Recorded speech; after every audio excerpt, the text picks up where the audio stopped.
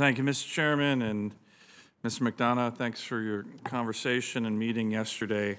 As I mentioned, I'm proudly serving the state with more vets per capita than any state in the country. Joe, it's true, sorry. West Virginia's close, patriotic communities, both of ours. And I've reached out to a number of our veterans for questions that they can ask you, and I got a lot, of course.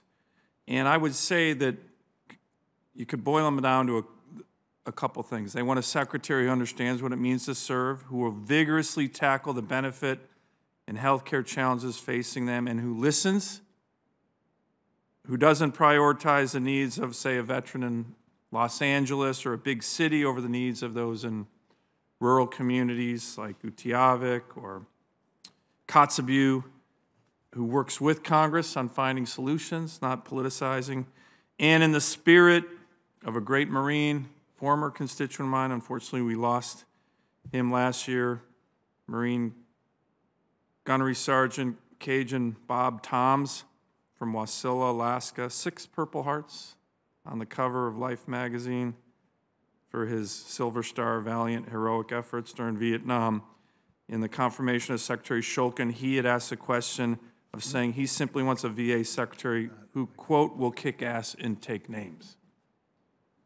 So, what do you say to my veterans on these issues? And can you take a minute, I know you do with Senator Tillis, to speak directly to the legitimate concerns that Alaska veterans have raised who feel as though military experience is the prerequisite for the VA secretary to understand and have a baseline understanding of their needs, their service, their experience. So if you can address all those, I'd appreciate it. Thank you, Senator. And I appreciate the question, and I appreciate the concern at the heart of the question about who's best prepared to be VA secretary. I'm not a gunnery sergeant, but I'm a fighter and I'm relentless. Anybody who's worked with me knows that. 2, I know how the government works, and importantly, I know when and how it doesn't work. And I will fight relentlessly to ensure that it works for our vets. So I think my constituents, my veterans, their families, they want to know, will you have their back? I've spent the last 20 years involved in decisions about when and where, as a staff person, I'm not going to overstate my role, but as a staff person, when and where our men and women go to fight. And I've gone and seen and met and witnessed what they're doing. And I've gone to visit them when they're injured here at home. And I have seen and internalized their excellence. And I know that the basic requirement of a VA secretary is to have their back to ensure that I will fight like hell to take as good a care of them as they've taken of us. So in the immortal words of Cajun Bob, you will kick ass and take names on behalf of our veterans? Yes, sir. That's important. They need to know it. Yes, sir. I also want to get your commitment, first year of your tenure, to get up to Alaska, meet with my veterans, see our state, see the challenges. Can I get your commitment on that? You've got that commitment. Can I get your commitment? You know, if confirmed, you're going to be running a big bureaucracy. Can I get your commitment to kind of do a VFR direct with all of us on this committee?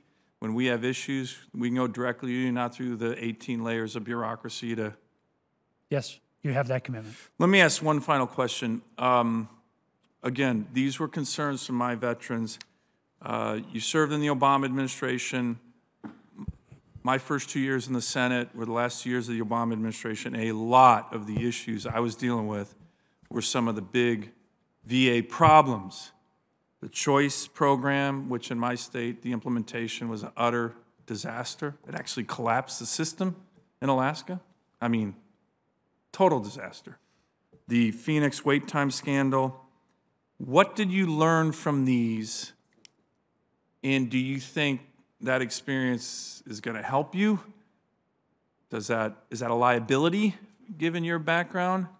And can you assure my veterans that we're not going to go back to those days, which I don't think anyone on this committee thinks were good days for our veterans? We've made a lot of progress since that, and we've made a lot of progress back home in Alaska, particularly as it relates to putting together an Alaska plan that got us out of the hole the choice program put us in.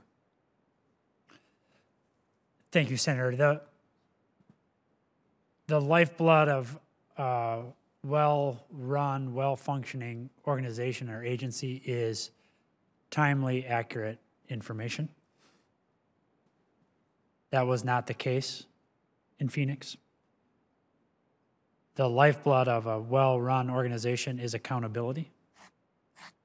Accountability happened in Phoenix, but it was slow.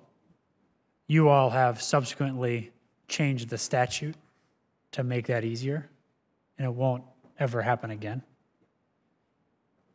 At the end of the day, the principle that will inform my leadership of the VA, if I'm confirmed, is whether any decision increases access and improves outcomes for our vets.